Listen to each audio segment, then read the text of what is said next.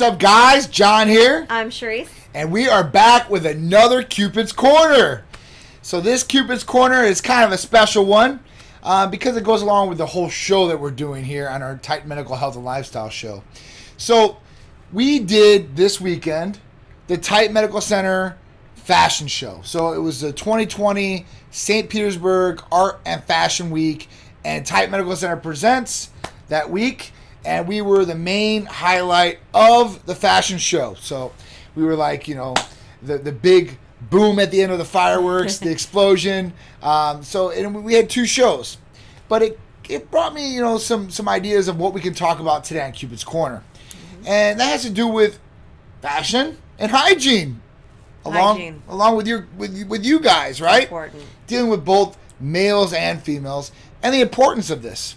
So it's important. First, let's start in hygiene, right? We should definitely start with hygiene before we even get into like outfits. Okay. All right. So hygiene's a pretty big thing, and you know the basics of hygiene. So we have an 11-year-old son, and like every day I'm like, did you put on your deodorant? Did you comb your hair? Put some gel in there? You know, did you shower? I mean, come on. Did you use soap? I mean, you know, these are pretty common questions, and you would think this is like really, really basic, and people would just realize that, you know, this is what they should be doing, right? Mm-hmm. So, you know, I think if you guys are a couple or married, then you probably know each other's hygiene routine, right? So you know what your partner does or doesn't do pretty good, right?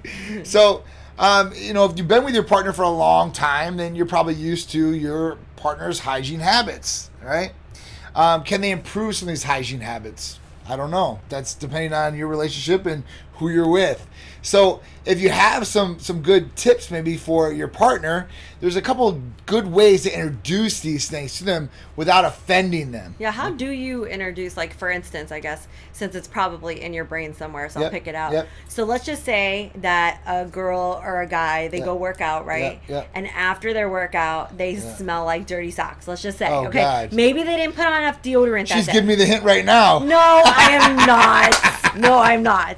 But I have smelled, people that have got done working out and they smell like that, and I'm sure they probably go home to their significant other, and they're probably hanging out a little bit before they take a shower. So how do you get that across to them?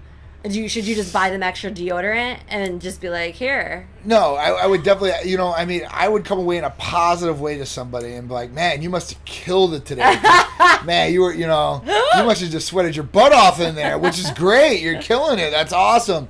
You know, there's this awesome spray you can spray on afterwards. You know, it's an after spray and make yourself smell good, because you know how I get, honey. When I work out, I probably don't smell the best either. So, I mean, I think that's a really easy way to lean into that conversation. Mm-hmm. And I think everybody understands, like, after we sweat profusely or we're working out hard in the gym or doing what we need to do outside or whatever it is, we might not smell the best. Mm-hmm. Okay, and that's from sweating, perspiration, and a number of different things. Now, I use a clinical deodorant. That's a good one. You know, I use one too. I really think that's a big one. And, you know, you have to look into some of these deodorants, and I really haven't, and I should, because you have endocrine disrupting chemicals that are in some of these different things, like these deodorants and stuff like that. So just look into a clinical one, I guess, you know, as far as they work a little bit better. They do. And they stay longer. They stay longer, so that might make them smell good. And like I said, like a body spray or even cologne afterwards, that's what I do. You know, I spray a couple squirts of cologne because I have to come back to the office usually and be around all girls, staff, and a couple guys in here, but they all don't want to smell me. Right. And if you're going to the gym and working out and you're coming home or you're going to work afterwards, please, right? You know, be courteous to your partner, be courteous to your staff or to your peers, and make sure you don't smell bad. Nobody likes a smelly person. I tell my son that all the time. Whether it's brushing your teeth, because that's a big one. I mean, your mouth, you know, what we eat, when we intake, some, the acids could come up from your stomach. And it's funny he mentions that, because this morning we were actually brushing our teeth at the same exact time, right? Yep. And what was going through my head at that very moment this morning at like whatever time that was, we're both brushing our teeth, and of course we have two sinks next to each other, right? And I'm like, I wonder who brushes their teeth longer. Because we both started at the same time. I don't know if he noticed, but I'm bringing it up now because I thought it was funny. I thought she was looking at me. You got funny. You brushing my teeth. I'm like, damn, I've done this for how many years? You know, like, all right. No, we're just at the. I don't know. I don't think we ever doing something wrong here. I got something on my face. So So anyways, I was just curious, and I was like, wow, I guess I finished first. So he must brush his teeth longer. He's got better breath than me, I suppose. I mean, I like to go over everything, make sure I cover all the spots, and brush my tongue and the whole 9. Yeah, you know? For sure. I don't want to have bad breath. Did you notice that? I noticed you kind of looking at me. I didn't notice the time difference, and I didn't try to say who was going to brush their teeth the longest. I was just curious. It was in my brain. It's fine. Yeah. And these could be questions that you might have for your partner. You can always ask them. I don't think they're going to just look. I think they're going to get upset. You guys can have a brush off, I guess. See who has the cleanest teeth or best breath at the end. Remember, you got to sing the happy birthday song like 5 times. Happy birthday to you, happy birthday to you, happy birthday, happy birthday. Yeah, not me. Not me. So hygiene plays a big part, and this could be in trimming hair. So, like me, I'm a hairy monkey or beast or caveman, whatever you want to call me, Greek. And at that point, I grow a lot of hair. Chest, back, everywhere except for the top of my head. I want more hair there, but I can't get any more. So at that point, listen, just to trim things up would be nice, whether it be, on your chest or your back, if your wife or significant other likes that. Below in the lower regions, make sure there's not getting hairballs and stuff like that for you. Just being courteous to them in that passion too, and I think it'll look a lot better, especially with some of the shirts that are out there nowadays, like workout shirts and stuff like that. I hate it because stubbles and all that stuff show through them, so you have to have somewhat of a trimmed chest or a shaved chest and stuff like that for them to look good. You're like, man, what are all those little bumps on you? You look like a crunch bar, a Nestle's crunch bar. You got all those little well, the bumps females on the back. too. I mean, you guys got to stay up to date on shaving your legs. Now, I'm lucky; I only have to shave my legs like twice a week.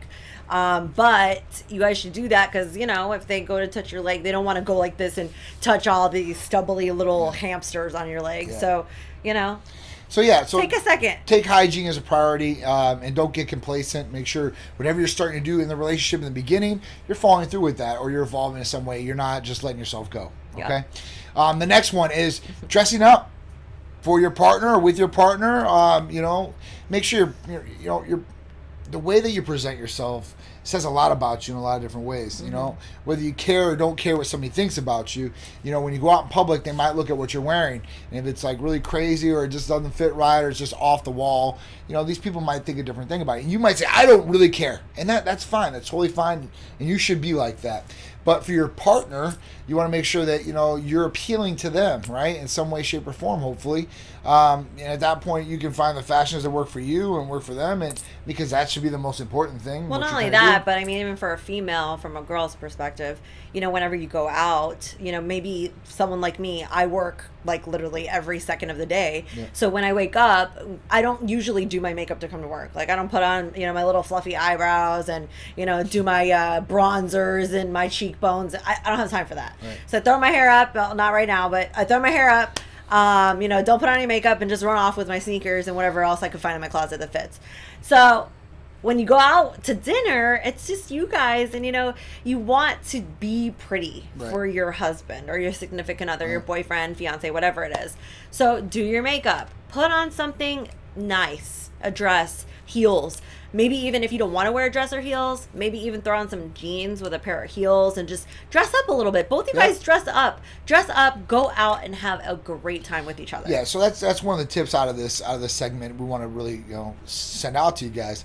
If you're in a relationship and you guys are always busy, or you guys aren't always in the best dress, maybe he's a mechanic, he's greasy, maybe you're dirty too. It really doesn't, maybe you're in horses or something like that, clean stalls, whatever it may be.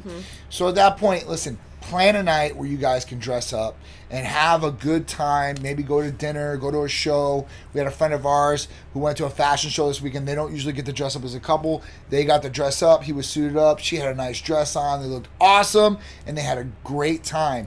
And you can create some great memories out of this too. So this is just some of the tips and tricks that we like to provide to you guys. Yeah. So remember, your appearance is important. It's important to your partner. Your hygiene is important too. So make sure that you guys are improving on them or keeping a standard for yourself and for your partner, so you guys can look good, feel good, and perform good together.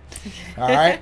So this has been another Cupid's Corner segment. I'm John. I'm Sharisse. And we'll see you next week for Cupid's Corner on Tight Medical Health and Lifestyle Show. Thanks, guys. See you then. Bye.